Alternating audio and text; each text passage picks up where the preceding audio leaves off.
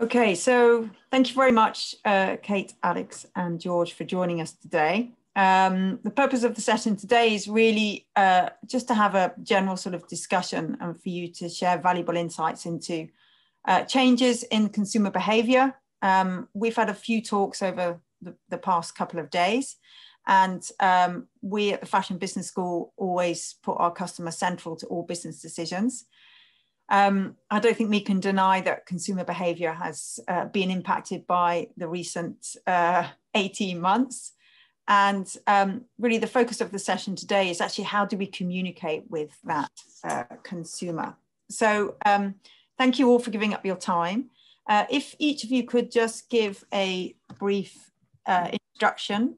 So if I could ask you, and this is only to do with the alphabet, if I could ask you, Alex, just to say a couple of words, please.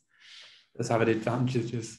Morning, everyone. My name's Alex Timlin. I'm the Senior Vice President of Industries at Emarsys, which is a fairly fluffy and meaningless job title. What I do is I actually sit between the commercial organization, so sales and client success, the clients, and the marketing, the product organization of a software business to look at what our point of view is around certain industries. And 80% of our business is retail. I also lead the go-to-market strategy for SAP's customer data and marketing products as well. So really delighted for Hannah to invite me and hopefully have something that you guys will find valuable in the next 45 minutes. Brilliant. Thank you very much, Alex. And then if I could just ask George, if you wouldn't mind just introducing yourself. Sure. Thanks, Hannah. Good to meet you all. My name's George Ioannou. I am the managing partner at Foolproof and vice president at Zensar, the parent company. We essentially build out experiences, so and mainly customer sort of centric human experience. I've been working in digital for about 25 years, probably more. Mainly sort of expertise in e-commerce and sort of building out digital brands. Pleasure to be here, and yeah, hopefully I can add some value into this. Thanks. Brilliant. Thank you very much, George. I'm glad you pronounced your surname. I was racking my brains earlier trying to work out how to pronounce it. So thank you very much. Kate, over to you. Thank you. Perfect. Hello, everyone. So my name is Kate Nightingale, and I'm a consumer psychologist and have been running my consultancy for, I don't know how long now. I think it's 8 years or more. But basically, we're a human experience consultancy, and we work with retail, hospitality, and tech brands across brand strategy, customer experience design, and insight and innovation. So we work absolutely across every channel, it doesn't matter. So we worked with Swarovski on their new store concept, which is already one of the stores is available on Oxford Street, so go ahead and critique it, please. We working, for example, at the moment, so I'm a chief behavioral officer for Adaptista, which is launching later this year, adaptive fashion, beauty, and lifestyle marketplace. We're also working with launching later this year, again, radically transparent, sustainable fashion brand in casual wear and loungewear. So really kind of extremely varied work, as well as we have a number of clients in homeware and furniture section.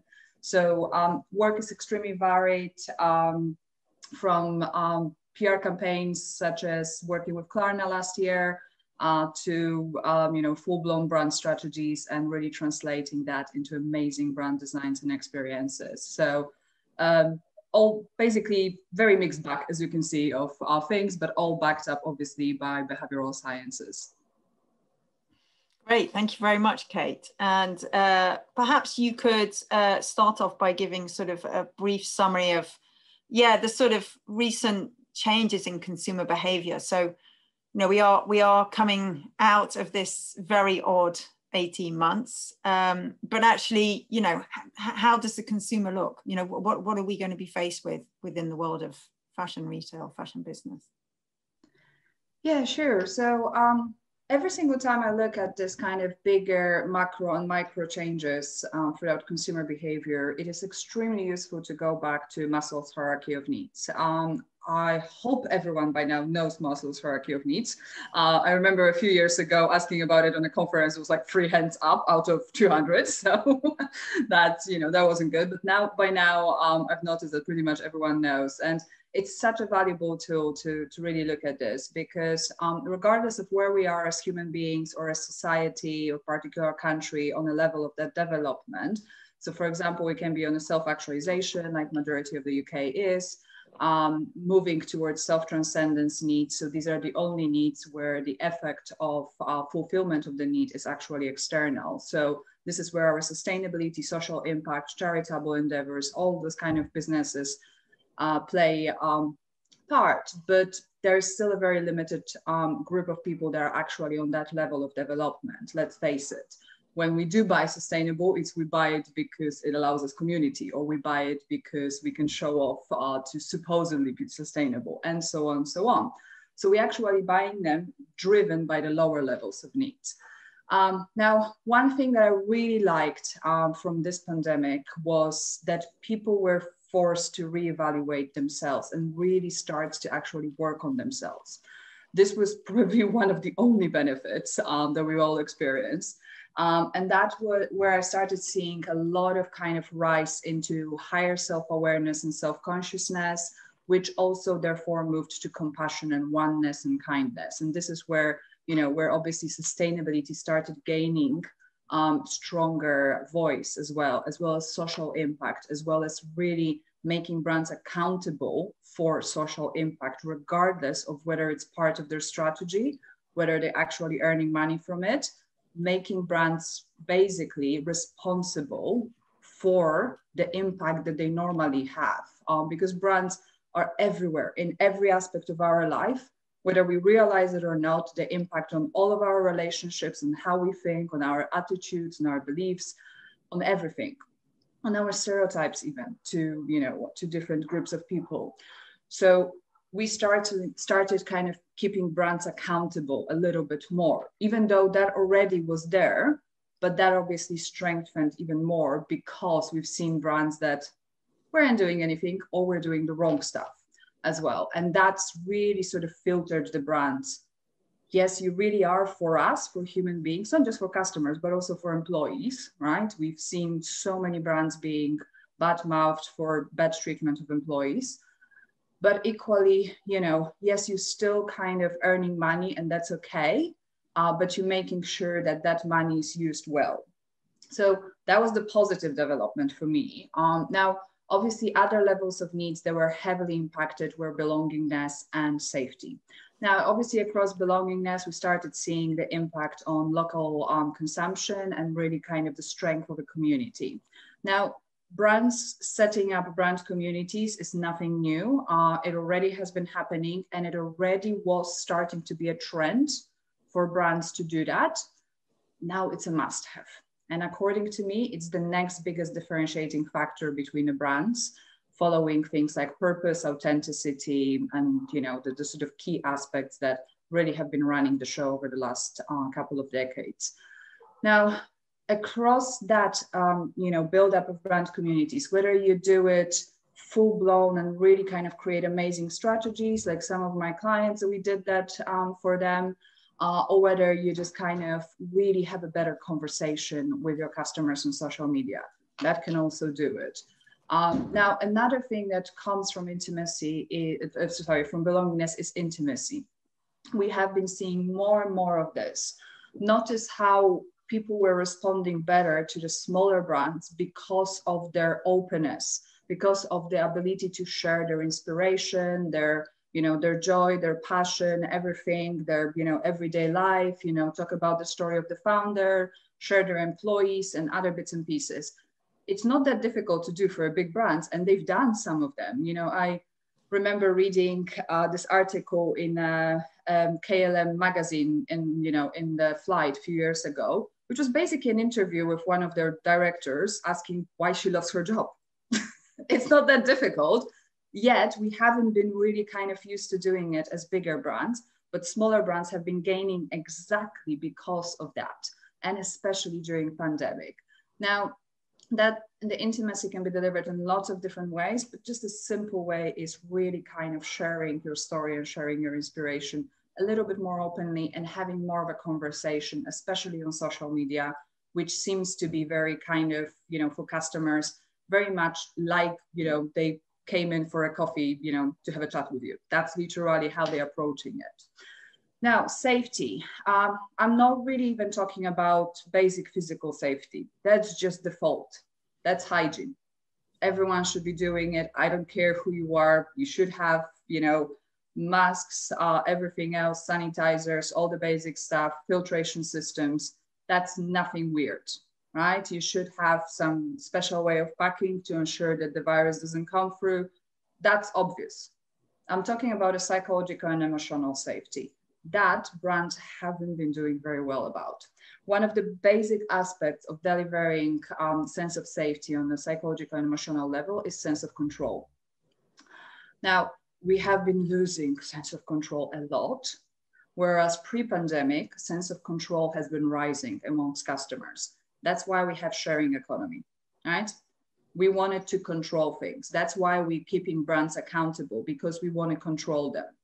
And that already has been really strong before the pandemic. And obviously, pandemic, no, thank you. You don't have any control over your life. You can't get out of the house. You can't do this. You can't forget about anything that you think you can do normally. No, you can't. So where's my control in my spending, right? So we've seen people going a little bit over the board with their spending, right?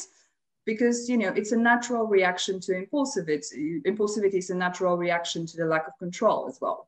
Now, obviously, that is not healthy, because that impacted on, you know, on a lot of our finances and everything else. So brands started playing with, okay, so how can we instill more sense of control in customers? And that's, for example, when I was working with Klarna on a campaign, that's exactly what that campaign was about. And that wasn't just the only campaign. We've done 3 since then, just about sense of control. It's, you know, everyone. But the basic stuff are co-creation and personalization. That's the easiest way to get some sense of control to customers. So those are really kind of the key driving forces that will be going forward. So think about community, think how we can increase the sense of control by personalization, by co-creation. Think how you can increase sense of intimacy, maybe adapt your tone of voice, for example, maybe kind of have a little bit more of a conversation on social media. And then think how you can really make a difference in social impact that isn't about your bottom line, because that will still be driving a lot of choices, regardless of whether it's sustainability, disadvantaged youth, or anything else that you are investing in. It has to obviously be consistent with your brand, but the key is, you know, really those kind of elements that I've just discussed. I think it was a bit longer than 5 minutes.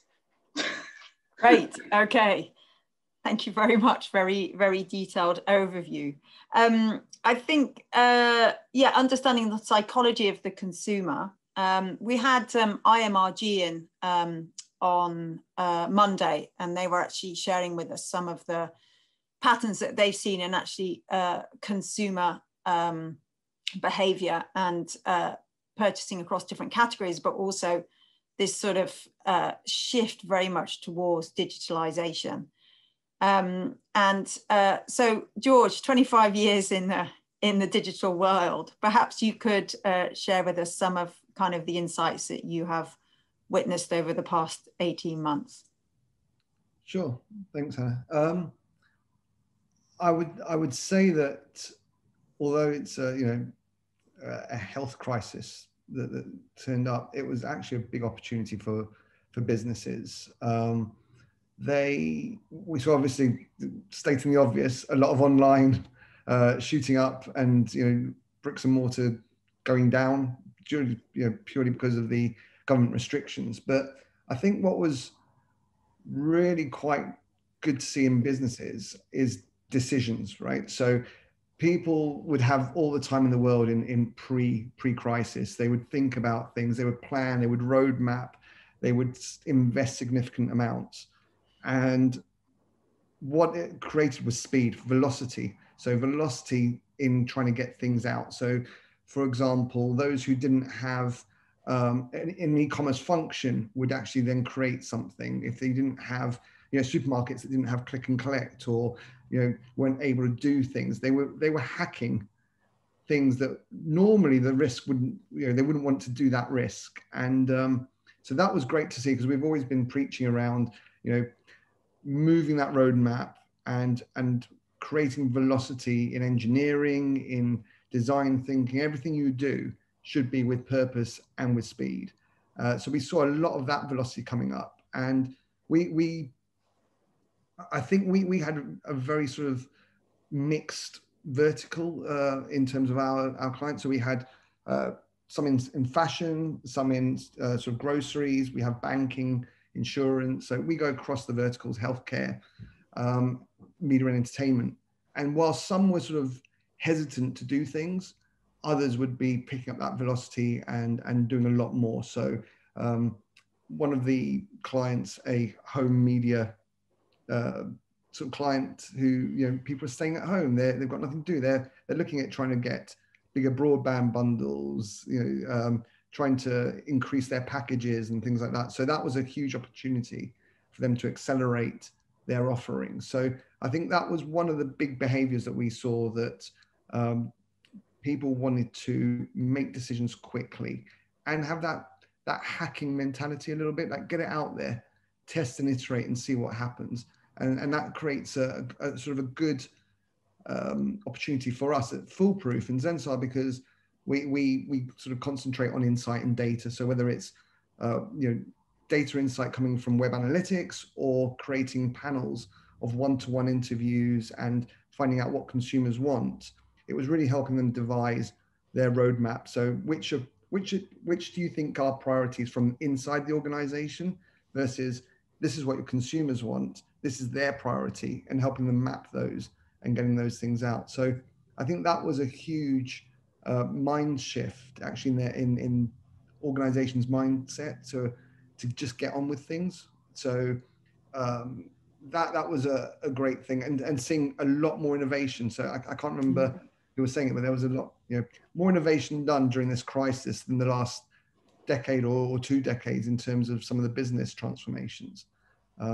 I'll keep it short. I'll stop talking there. But I think that was the major thing. It was velocity of decision making and comfort level. That people want to take more risk in just seeing what's out there to maximize opportunity. So would you say there was almost so much chaos sort of brought about by the onslaught of the pandemic that people were just like, do you know what? Let's just try. Let's just innovate. Let's just give it a go. And absolutely, and that's not just the organizations that were large. You saw a lot of new businesses being set up. People on furlough were creating new business opportunities. They were going on to Kate was talking about crowdsourcing and those sort of platforms that would just allow me to create a set of products. So in fashion, I saw even on my personal LinkedIn, there were agencies that were posting. My child decided to create a brand, and they created design T-shirts. They found someone who would print small quantities of T-shirts. They would build a shop using one of the online shopping platforms. So there was a lot more sort of entrepreneurial thoughts with people's time. So from kids in college all the way through to maybe people on furlough or maternity leave, they were seeing that opportunity that didn't exist. The amount of masks that I saw being designed and marketed and things like that. So I think it was quite good for all business sizes. So entry into business, but also established sort of brands that you would know and love. So so lockdown did mean that for a big part of the time we were sort of behind closed doors, but obviously communication continued because we did have these digital channels. Alex, perhaps you could just shed a little bit of light, because Immersays actually promote themselves as the only omni-channel customer engagement platform. So what does, as we're sort of moving out of the kind of pandemic, and we've seen stores opening and we've seen move back to the physical world, what does that actually mean sort of from the omni-channel perspective?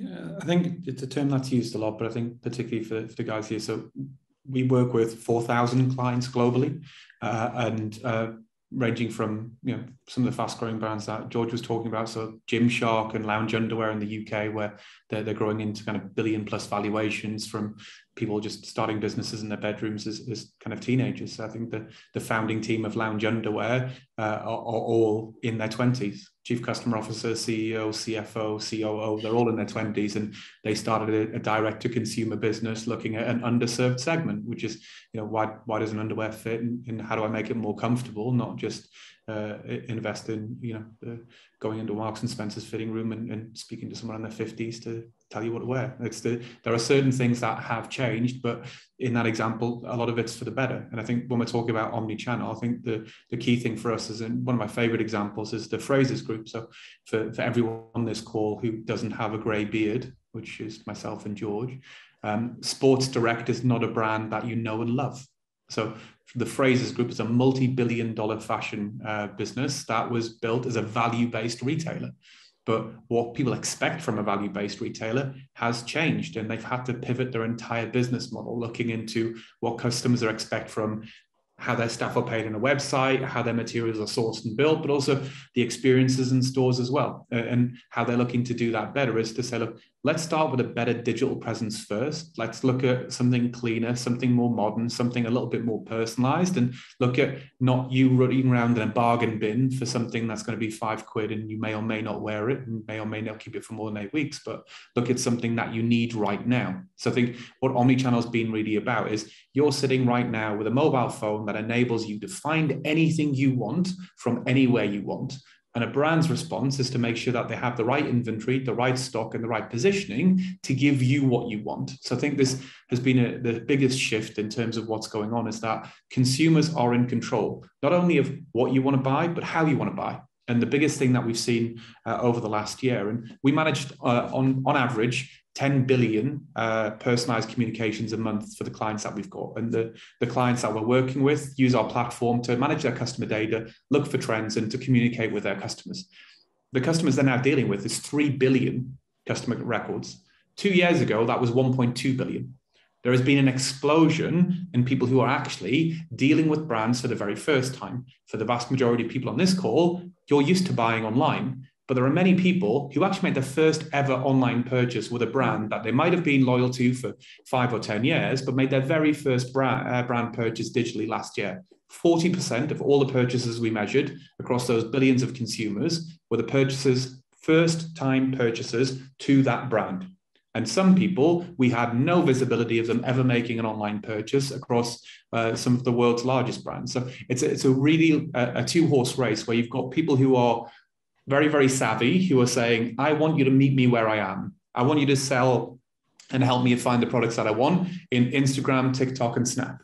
There are other people that are completely alien to that environment, who struggle to work a laptop, never mind a mobile phone, who are looking to have their needs met. And for brands, they need to look at how do they deal with the changes to the customers that they have for the last 10 years, but how do they attract new customers that are using platforms and have expectations that the brands simply aren't equipped to meet with? And I think that's the really interesting thing for everyone on this call, is to look at how do you look after the clients you've already got, whilst also attracting the clients that you want, who completely, in terms of the channels they use, they're using messaging apps, they're spending time on social media, they're not browsing on a desktop computer and might not even own one. And when we're talking about omni-channel, that's what we're talking about as a business, is how do I help people get a great store experience and send the right email campaigns to get them to get there when you're in the 40s? But then how do I also make sure that I've got the right advertising audiences on Facebook and Instagram, and I've got the right messaging strategy for WhatsApp and Messenger that enables you to build a relationship with a brand on your own terms, and have the brand use that data to use the insight to give you the recommendations about the products you want to find, because people don't want to do the legwork. So it's a long answer because it's a complicated topic, but what we're talking about in omnichannel is how do we make it easy for the customer by engaging with them where they want to be and how they want to be met, and recognizing that not every customer is the same. So how do you actually achieve that? You know, with kind of like almost customers at different ends of the spectrum, I suppose. I think that this is where there's a lot of talk about like AI and technology and what does it actually mean. I'll break it down in its really, really base terms, which is what technology is very good at right now is finding associations and patterns. And one of the things that we've done with not just people like Sports Direct, but with Gymshark and also a brand that's near and dear to my heart, and All of Our Brown. It's like a luxury swimwear brand. And one of the hardest things to do as a fashion brand is to launch a new product. So if you're going to launch a new product to a customer, you don't have any data on sentiment about how that customer feels about the product because it's new. And what we're starting to see is people using technology for things like image and pattern recognition. So to say to a customer, what are the products you bought in the past? Looking at the imagery, the fabric, the look, the cut of the products that you've bought in the past, and using that to make decisions about what products you're actually going to make for a customer. And I think this is where the technology is getting really interesting, is that a lot of people are buying online, which means that there's a lot of information available. As long as the consumer's comfortable with opting in and sharing that information with a brand, what you get back in return is no longer just a 5% discount offer and a generic piece, but it's actually an opportunity for a brand to make products and services just for you. And I think people like the Pretty Little Things of the world and the Boohoo group, why they get a bad rep is because they're not necessarily sustainable and they're not in keeping with a lot of the important trends that Kate was looking at. But what they do phenomenally well is they look at what you're browsing, they look at what you're buying, they ask you questions and do surveys on social media or via email, and they make their products based on what's trending right now. And I think that level of agility can only be achieved with technology. And we're very lucky to be one of the largest providers of the world of providing personalized technology that is really about rewarding existing customers with loyalty and repeat offers. And the way you do that is pay attention to what people buy, pay attention to what people look at, show them more stuff they like, and don't show them stuff they're not interested in. And I think that's where, as consumers, everyone's at. A brand can spam you with all the stuff that they want, but if you don't like it, you don't have to engage anymore. You don't have to walk into Dorothy Perkins. You can go into anywhere you want, find anything you want. And it's the people who are in that mold of shipping units are in a difficult spot because everyone on this call has choice, has options, and has your own unique particular style. And brands need to recognize and adapt to that to say, how do I treat you as an individual, but also recognize that I need to have millions of customers to have a sustainable growing business. And that's the bit where technology is really exciting, is the blend of the art. How do I build products that people want? And the execution, how do I personalize an experience for 1 million people at exactly the same time? You can't do one without the people, and you can't do the other without the technology. And I think anyone who's in fashion should really embrace it, particularly on the marketing side of things. Learn a little bit more about technology, not about the coding, but what it can do for you on your behalf, just to figure out how you can actually carve out a role in these really digitally savvy and really fast growing businesses that we see cropping up, as George mentioned. Alex, I might come back to you shortly and just ask, in a minute, how we can perhaps take that and make sure as a university that we're actually preparing our graduates for the brave new world. But George, at Foolproof, it's kind of very much about making digital a reality. So, perhaps you could just give a little bit of an overview of, what you actually, what Foolproof actually does as business. Sure. So, as I said, we're an experienced company. So we essentially solve companies' challenges. So if there's a pain point or a design on a strategic level rather than coloring pixels, I'm being quite facetious with that one. So it's really about design thinking and how you can solve those problems and challenges. So for example, we look at new revenue streams, or where we can help get close to the clients and their customers. So it could be a business that's a distributor or a manufacturer wanting to get more consumer feedback and cut out the middle person. And so we have a mixture of strategy, design, technology that then really goes across 3 phases to shape something, to then nail it, and then scale it. And it can be lots of different things. So for mainly sort of e-commerce and, let's say, fashion and apparel brands and department stores, we do a lot of conversion rate optimization. So really looking at the process of the funnels on the website. So looking at the different pages, the entry points, looking at the data, looking at consumer behavior, and then making recommendations whether it's on design or feature and functionalities, to then help in creating a better experience. Now, I say that because sometimes conversion can be quite a dark art as well. So, with banking, it would be terrible if we just drove conversion and made people apply for credit cards and mortgages that didn't suit them. And then you get a bad customer experience. So we're very much on the white hat area of conversion rate to say, how do we convert customers and give them a better experience? So you always have to pair up those two metrics. Like, did they have a good experience? Was it easy to use?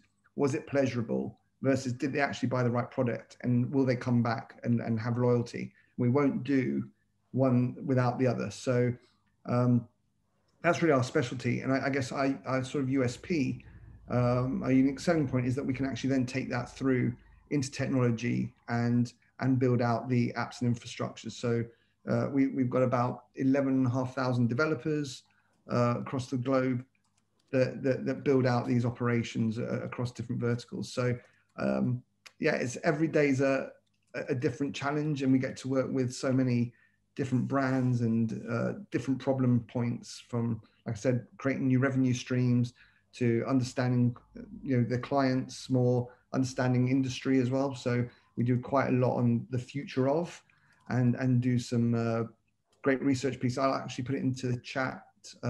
We did something, for example, on during COVID around dirty tech. So looked at utilization of ATMs, and in the supermarkets, did people want to touch the card terminals? Did they want to stop using cash and things like that? So we did quite a lot of research and behavior on how technology was interacting, and hardware broke in thousands. People had to keep getting replacements because they were all putting sanitizer, for example, all the time. And those terminals weren't used to having sanitizer being sprayed, multiple times a day.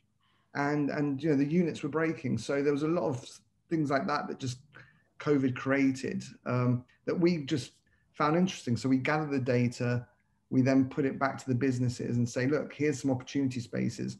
Here's what I think you can do. And then we break those up into small projects for them.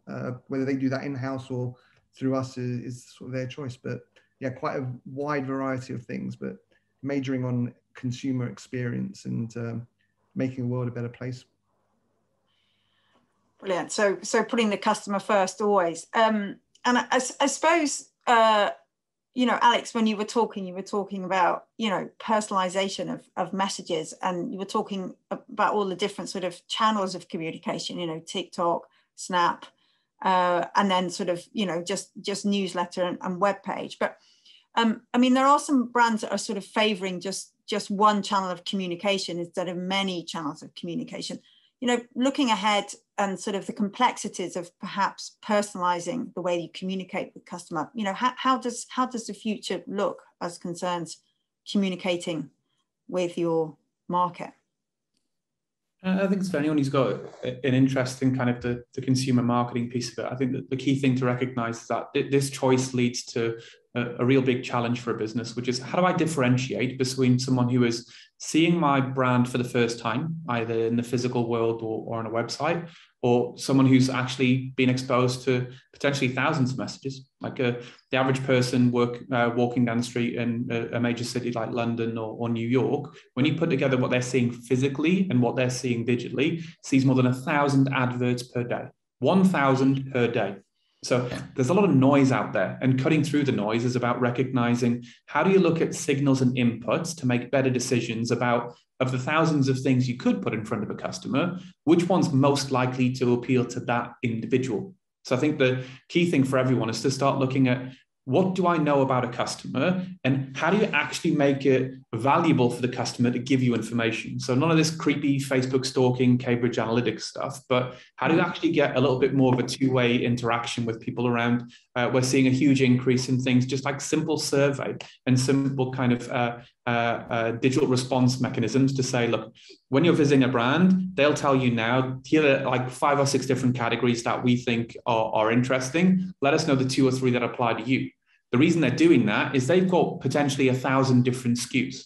How do I choose which of the 1,000 SKUs to put in front of the 4 placeholder slots I've got in front of a homepage on a mobile device? And the average person is spending less time on each page that they're looking at, less time scrolling, unless it's on a social network.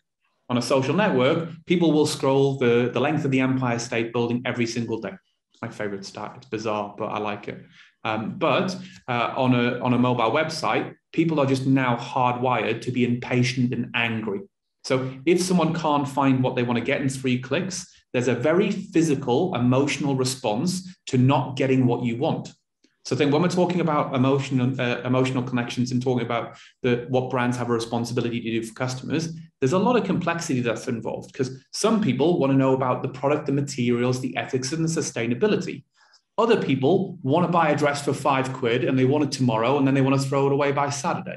These people have different needs. And if you don't meet their needs, they're going to kick off and get angry very, very quickly. And it's like, how do you start looking at not just selling to customers, but building relationships with customers that recognize what are their trigger points and what are their opportunities, and start using technology to make it a little bit easier to reduce some of that friction in the engagements that you have with brands. And I think anyone who's trying to do that over a single channel is going to have a tough job, but people can have a consistent approach to customers. And then it doesn't really matter whether you're doing on an email, an SMS, an MMS, or a WhatsApp messenger. They're all just messages at the end of the day. But what you need to look at is, what's the right product, the right context, and the right way to approach this customer? Are they discount-led and value-led, or are they values-led? There are different types of customers with different needs, and the more we understand them, whether you want to engage in the Stein and the Kate chat around whether Maslow's the right way to do it or not is a different story, but there are different opportunities to understand what customers want from you. The biggest thing I'd recommend to anyone who's interested in the discipline is, how do you make it valuable for a customer to want to give you the information that you need to personalize their experience, to make it easier for them so that they don't just swipe right and go to the next one? Yeah, I mean, that's the thing, isn't it? You know, I suppose enticing the customer to sort of give some sort of feedback. So you mentioned surveys, but to do with like how long a customer might spend looking at a particular screen or particular like page, or I suppose it's about looking at their reaction time, looking at their sort of the way they react, what they click on, what they don't click on, as well as perhaps actually asking them directly. I mean, I you get those messages, don't you, where an ad comes up and you clear it off, and then they go, well, why did you not like that ad? Why wasn't it right? Or why didn't you like that product?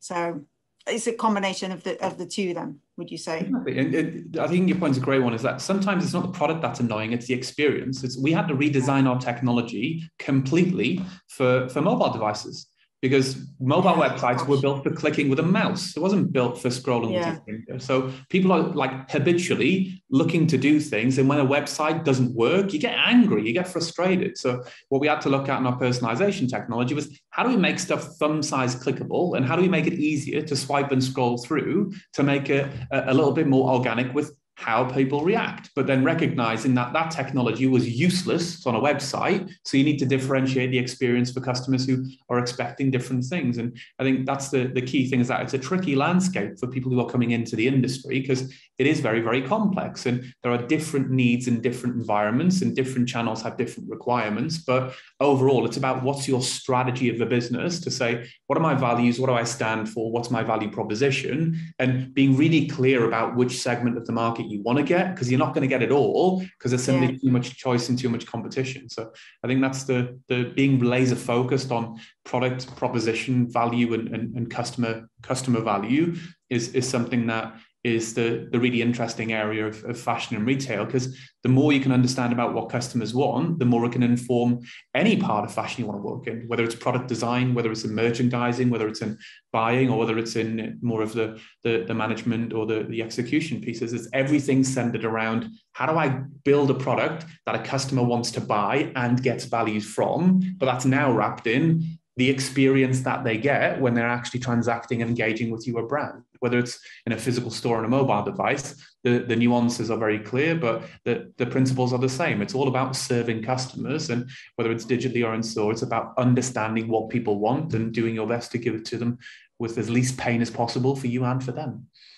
Yeah, and customers are demanding, aren't they? So, you know, this is constant pressure for you to keep adapting and evolving and changing and sort of, you know, gosh, I think about, you know, Amazon's got a huge percentage of the market, but actually the experience of shopping in Amazon, you know, from a kind of visual and kind of, you know, sort of information even perspective, it is pretty basic. But, you know, you as a customer, you opt for Amazon because it's next day delivery and you know they're going to deliver and you've probably paid a subscription, which means you get free delivery. So, you know, I suppose it's understanding all of that and making sure that you're catering. To George's point, it's built for conversion. The whole Amazon business, not just a website, the whole business is built to conversion. You tell them what you want, they're like, we've got it cheaper, faster, and better than anyone else. It's not built for discovery. It's not built to help you find things you don't want. Yeah, it's built to have a very transactional relationship. And I think that's the opportunity for people is you can't compete with Amazon like that. They might buy Morrison's. We'll see how that goes. But what you can compete on is the experience, the connection that you have between a brand and a customer. I think that's the area of innovation and opportunity for us all. Can I just go on, George. Your Amazon, experience is a great example, right? They turn down many things if it doesn't hit. So they're a client of ours. They're convenience, price, and speed. Those three things have to be part. If they don't add to convenience, price, and speed, it doesn't get put on the roadmap. Making something prettier, making something different doesn't add up. And to give you an example of what you mentioned before around how can you serve those different companies and customers, Alex's point around technology being an enabler, try it out. If there's anyone there that's using A/B and multivariate testing, you should try all these different scenarios out. So we've done things where at lunchtime, let's say, you strip out the reviews, the videos and things like that, because they've got a certain period of time to browse, make a decision and purchase something quickly. Weekends, you could then be a bit more social, you can add videos, you can do lots of different things because they're in that browsing mode. So really using your technology to change and personalize the pages and the experience, depending on time of day, location, those different things, is a great way. You're on mobile.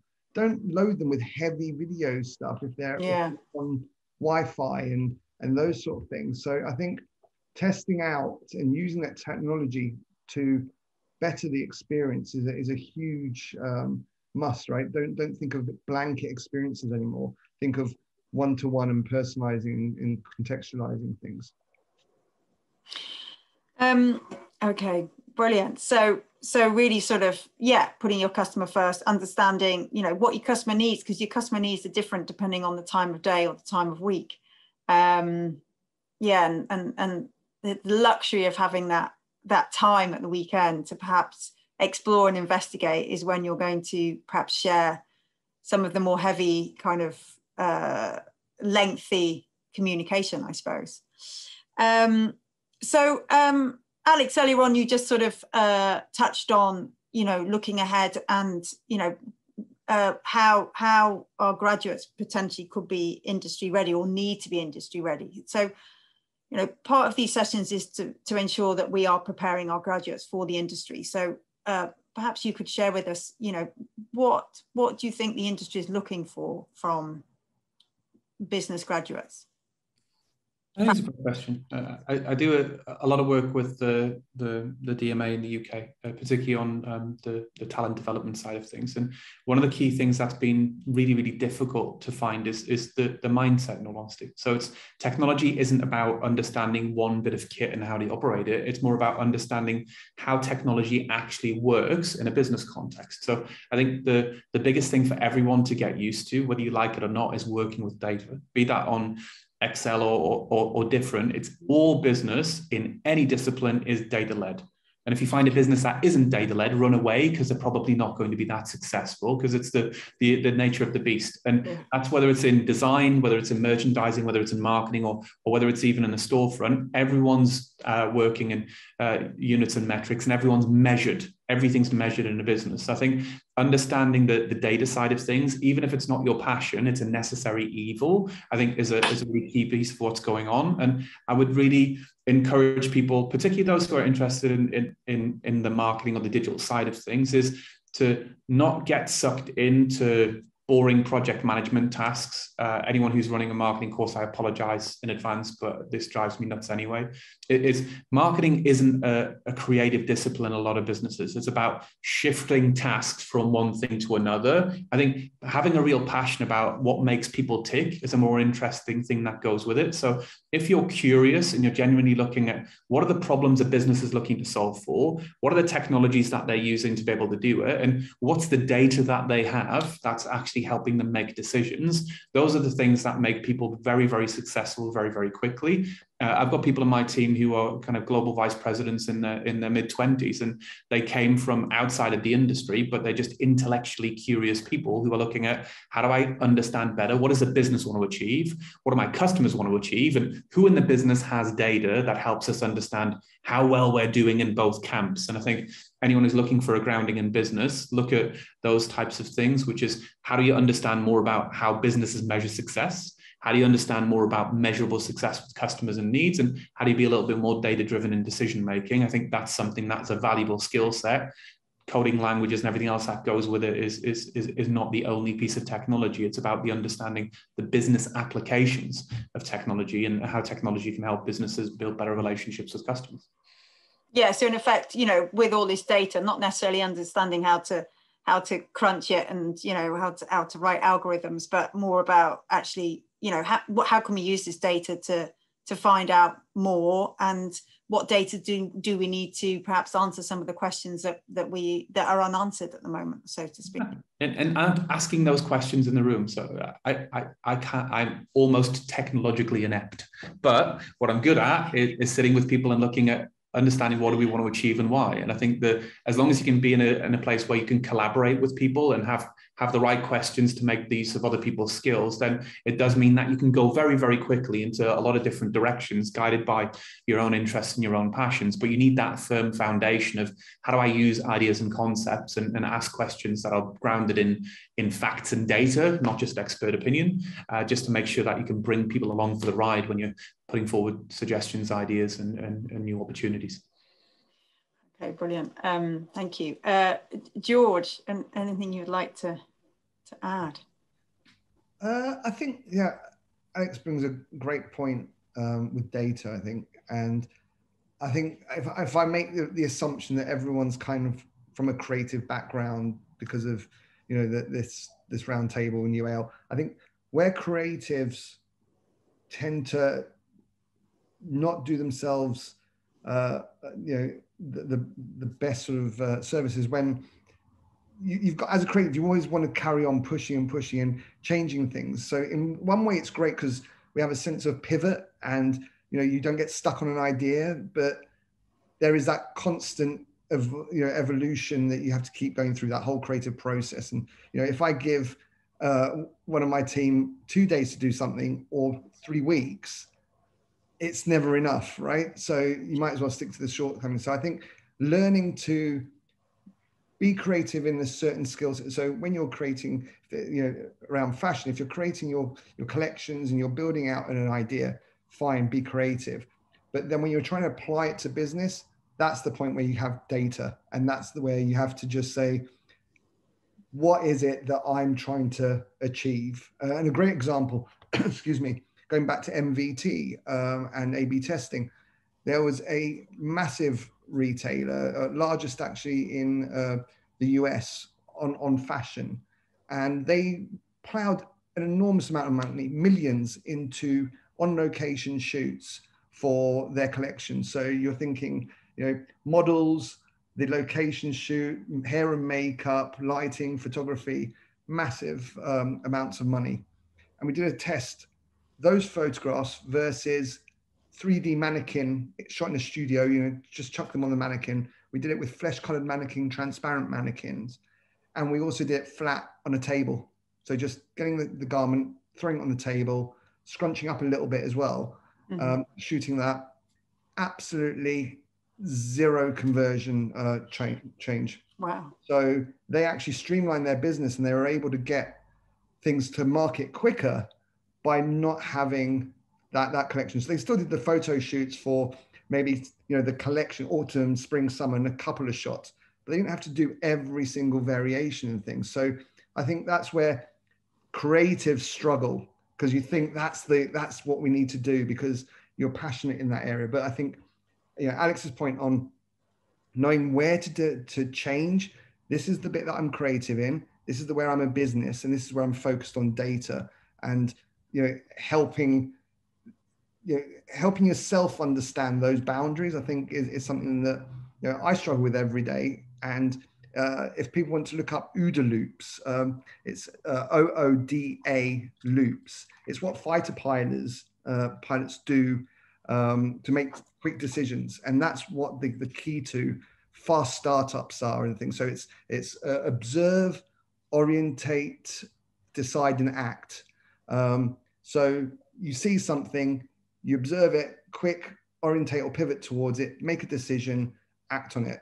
And that would, you know, I think that's where creatives do actually suffer. They're not very good at those sort of quick, you know, move on. So, and that's something I've really learned over the years. So yeah, that's my sort of piece of advice to everyone. Quick thinking. It's interesting that, you know, beautifying the product actually didn't change the conversion rate at all. So, you know, just photographing it flat on the table or scrunched up was absolutely fine. It works for them, right? You got to change. Yeah. Each retailer, everyone's going to try something different, but that was just an extreme example. So don't take my word for it. Don't stop photography, but just test it, experiment with it, and you know, things will catch you off guard and surprise you. Is kind of my point. Just don't think narrow-minded. Try everything. Experiment. Yeah, it's open-mindedness, and not to be scared to just, you know, I suppose sometimes you're going to get things wrong, aren't you? But actually, you know, if you don't try it, you're not going to know. So, you know, just have the bravery to give it a go. And, you know, let's see if it works. And if it doesn't, then that'll probably lead you on to make a decision in something else and try that. So exactly. I mean, Hannah, maybe it's a good intersection to Kate, but that safety aspect, you said fail. I want people to fail. I want them, because if they're not failing, they're not experimenting, they're not trying hard enough to evolve. And so that safety in the business and to your clients is something that you, like, leaders should always try and push that. It's, we will get things wrong. I would rather be in a meeting on how do we solve something that's just gone wrong than watching someone else kill your market share. So I think that safety is really underplayed, and that psychology, what, you know, that Kate's talking about, is something that businesses just aren't doing. They say a lot, but realistically, how many people will challenge a CEO, you know, a board to say that sucks, that decision is crazy, let's just try this, right? There's not many that do that and feel safe knowing that I'm not going to get sacked. I'm going to tell this person that they're absolutely crazy. So I think that's the biggest thing as well. So if you're a leader, please tell your team that they should be able to challenge you. They should be, you know, if you're not challenged, then you're not, you know, you're not doing yourself a service by being a leader. If you're not the leader, you should then go to your leaders and say, I think I should challenge you on this one, and feel outspoken. But I think safety was a huge point that Kate brought up. So yeah. Yeah, thank you. And just on that, Kate, so preparing our graduates for the future world.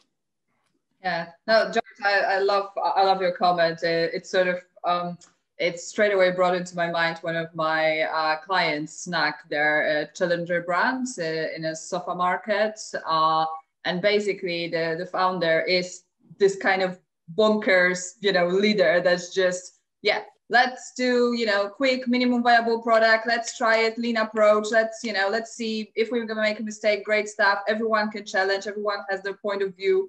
It just kind of rolls, and they grow like crazy. I mean, they are just over 2 years old. It's an amazing growth. It's, you know, and it also reminded me about my favorite leadership book, Legacy, about all black strategy. Really honestly recommend Legacy by James Kerr. It's best leadership business book. But to respond to your question, Hannah, so I've been lecturing as a side thing for fun, including at LCF, to lots of different students, both sort of graduates, masters, short courses and stuff. And one thing that that I've always found that they especially loved in my courses was how I was challenging them about an application of knowledge. And this was really getting them really good and really prepared for roles, which they were then getting quite more easily. The thing that, you know, that I always kind of do with the students is really kind of give them a lot of challenging tasks. And I don't just ask for generic kind of responses. I really push them because I know their potential is greater. I really ask them to search also much more widely, not just in the things, in the references that have been given to them, but everywhere. Read all of the typical press. Oh my goodness, how many students do not read things like business or fashion? It's ridiculous. It's such a simple thing, but they don't. They, you know, it's like they're not interested themselves, you know, unless you're giving to them as a, you know, as a task. You know, same thing, be, you know, what you, Alex said, be really